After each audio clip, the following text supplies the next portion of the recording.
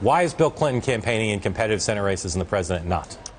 The president is campaigning in competitive races. No, in competitive Senate races. Why is President Clinton is, President Obama isn't? Why? The president is campaigning in competitive races during this election cycle, and we have one of the most well-positioned situations for a second-term midterm of any majority party in probably a generation. I mean, normally the president's party in a second-term midterm loses an average of 29 seats, and I mean, at worst, we're going to be in single digits, and I think we could even be in single digits and pick up a few seats in the House. And I think we hold the Senate. But just out of curiosity, what